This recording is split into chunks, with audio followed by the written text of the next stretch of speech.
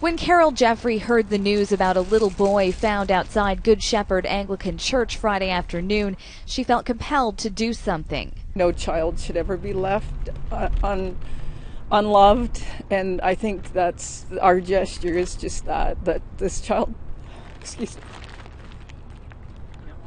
that this child has people who loves them, even though that we didn't know. Jeffrey has a 2-year-old grandson and calls Northwest Edmonton home. Like many residents, she's shocked, disturbed, and hoping someone will come forward with answers. People need to be constantly watching their children and making sure that they're safe and that they know where they are and that they're with them. The child's lost his life.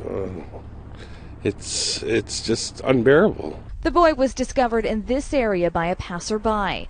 Police responded to the call around 2:30. Several items were found with him: a light blue snowsuit with U.S. Polo Association on it, a Batman onesie, and a pair of high tops with distinctive neon yellow laces. Someone out there is missing this little boy, and we need the help's assistance, and not only to identify him, but to find the people, his family, and the people around him that will help us put together the events that led to this. Who that someone is and who this little boy was are questions police are hoping the public will help shed light on.